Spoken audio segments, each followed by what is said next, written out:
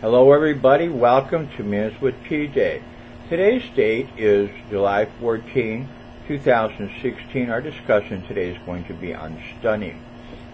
In Proverbs 3:5-6, trust in the Lord with all thine heart and learn not unto thine own understanding.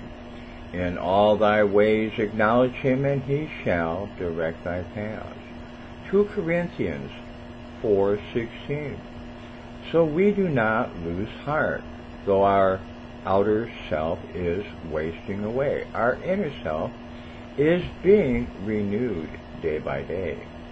Philippians 4:7-8. If you do this, you will experience God's peace, which is far more wonderful than the human mind can understand. His peace will keep your thoughts and your hearts quiet and at rest as you trust in Christ Jesus.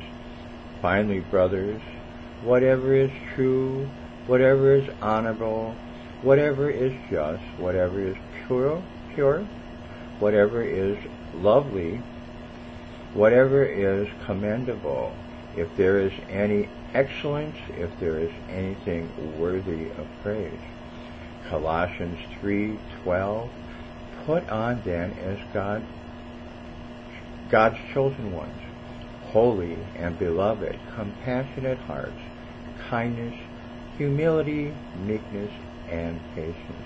What I'm getting here is trust in the Lord in all ways, and he shall direct your path. When you lose your heart of God, your inner self will waste away.